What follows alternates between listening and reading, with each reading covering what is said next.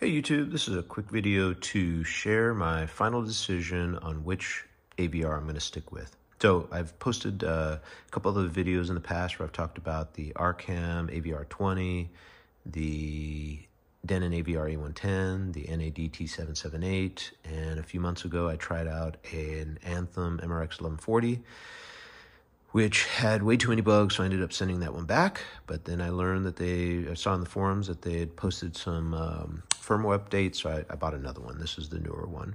I also tried out a Marantz SR8015. I did not post a video about that one, but I'll just kind of share briefly that nice unit for home theater, but I was not at all impressed with its two-channel capabilities. So, final decision came down to an Arcam AVR30 versus an Anthem MRX 1140.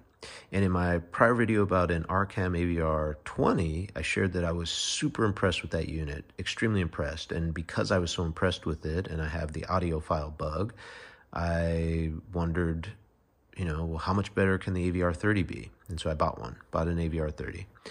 What I will say between AVR20 and AVR30 is that the AVR30 is slightly better. I can tell in my system that it's a little bit more powerful. It sounds a little bit more refined.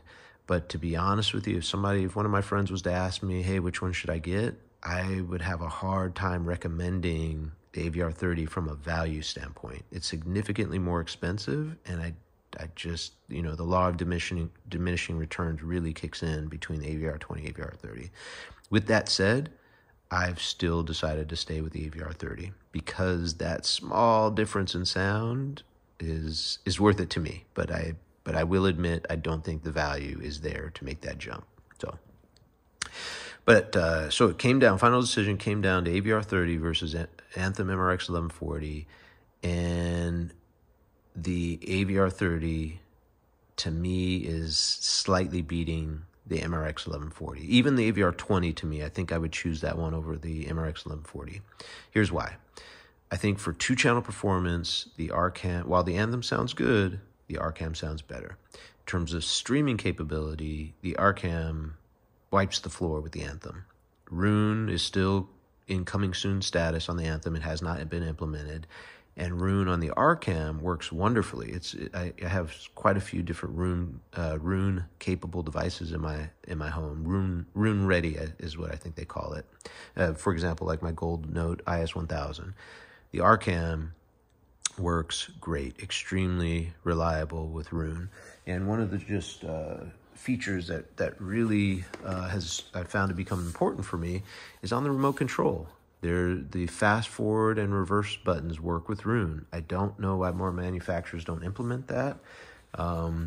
There's no feature like that to be found on the Anthem remote as far as I can tell. So kudos to Arcam for doing that. I think in terms of sound signature, this is going to sound a little bit funny that I'm choosing the Arcam, but I slightly prefer the Anthem. I think the Anthem, I like a warm, rich tonality, and the Anthem gives me a little bit more of that. The Arcam does give it to me. Anthem just gives me a little bit more. I do find on the Arcam I have to bump the bass. There's tone controls, and I bump the bass up a little bit to get me closer to the Anthem, but the Anthem gives me that without having to use any tone controls. So I thought I'd mention that. Between the two, the Arcam is a little bit more neutral sounding, and for me, these two units really kind of highlight for me, once again, the importance of equipment matching. So I'm not in my home theater today, but I usually run my KEF R700s in my home theater. And I think the Arcam sounds fantastic with the KEFs, really, really good with the KEFs, especially when I use my REL S510s right off of the speaker taps like REL recommends. And then I also run the LFE inputs to the REL because it has separate gain controls. The Anthem also sounds great with the KEFs, but I have a pair of older Aperion speakers, and while the Arcam sounds good with it, there are times where it sounds a little bit grating to my ears. It's not really bright or brittle or anything like that. It just doesn't sound as good as when I use the Anthem. So I think the Anthem is a slightly safer bet for people who, I'm sure, that there's thousands of different speaker types and sizes and driver implementations and all that kind of stuff, crossover implementations. There's just lots and lots of choices when it comes to speakers. I think the Anthem is actually a little bit safer bet than the Arcam. I think the Arcam requires more careful speaker matching, but when you get that match right, it sounds amazing. And one example I'll give you is there's this new movie on Disney Plus. It's the Dalmatian lady, not 101 Dalmatians, but it's like a live. What am I trying to say? It's a new version, new take on that story. And there's a lot of older classic rock tracks throughout the movie. And I was just blown away by how the Arcam sounded with the kefs and the rels. It just was, even my wife and kids commented on how great it sounded. So if you're into really tweaking and matching equipment and subs and speaker placement and all that stuff, if you're into getting that perfect, I think the Arcam gives you a little bit more ability to get that perfect. The Anthem, again, is a little bit more forgiving.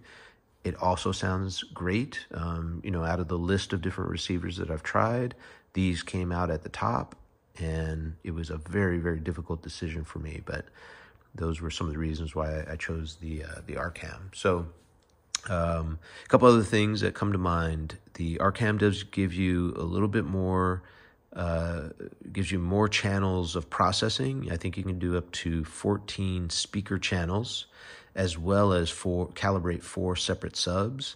The Anthem, I believe it maxes out at, I think if you do a separate 2-channel amp, you can get it up to 13 speaker channels, I think, but only 2 subs. The Arcam, you have to pay the extra money, though, $500 extra bucks to Dirac to get the ability to calibrate 4 subs separately.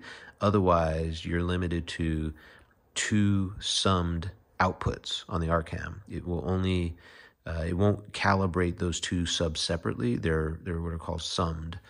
Whereas with the Anthem, those 2 separate sub outputs, I believe, are calibrated separately. In terms of the room correction, I think they both are excellent. Dirac is excellent. The Anthem Arc is excellent. I have a slight preference, though, for the Anthem Arc in terms of the room correction. I think that in my room with my speakers, it gives me a little bit better performance. It definitely gives you a more visceral, impactful sound. Slightly, we're talking about slight differences here, but it does give me that. Forgive me if I already mentioned this, but on the Arcam, I do have to boost the bump and boost the bass a little bit in the tone controls, as well as boost the subs up a little bit. With the Anthem, I don't really find the need to do that. It's just the way that the sound signature of it. I don't have to boost the bass and the subs when I run Arc. It gives me great performance without having to tweak very much. Now, with that said, as great as the room correction solutions are on both of these, I actually prefer each with them off. I actually prefer to do manual calibration. Sorry, I get a little shaky there. I actually prefer to do manual calibration on both. So I get out my old Radio Shack sound level meter. I calibrate each speaker, the different, the distances. The rels give me the ability to do really fine-tune adjustments. And when I do that, when I get it dialed in, it sounds better to my ears than when rather than running the room correction. So that's just my preference. What else do I want to say? I had a couple of notes here. I just want to make sure I got everything. Anthem sounds a bit warmer. The Arcam significantly better with streaming. I think I mentioned it, but I think it's worth mentioning again.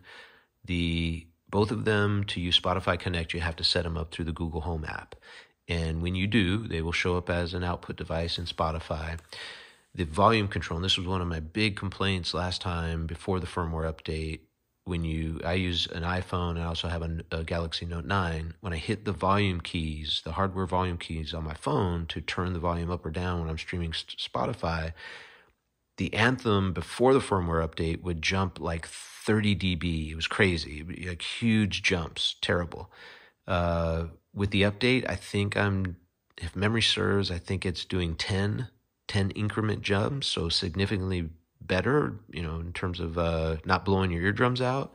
The Arcam, though, it works perfectly with the volume keys on the phone. So to me, that's an important feature. The streaming capabilities is very important for me personally. Rune is still in coming soon status with the Anthem. So you can't use Rune unless you use the AirPlay connection, which is not true Rune, in my opinion.